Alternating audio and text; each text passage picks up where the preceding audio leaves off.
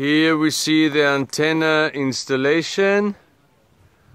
The crossing from the building is done with a metal rope. Then here you can see the grounding kit. And then on top, all the way up, is the antenna.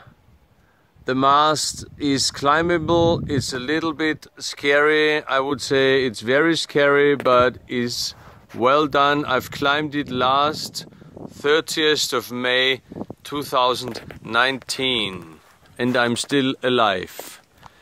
Here you can see the grounding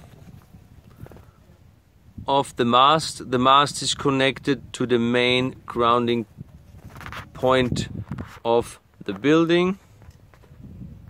Down at the blue grounding point box in the corner and goes down towards the ground where you have just seen the feet.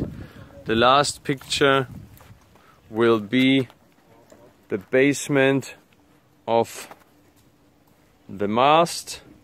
It has one big crack, so maybe you check as you climb on it as it has moved.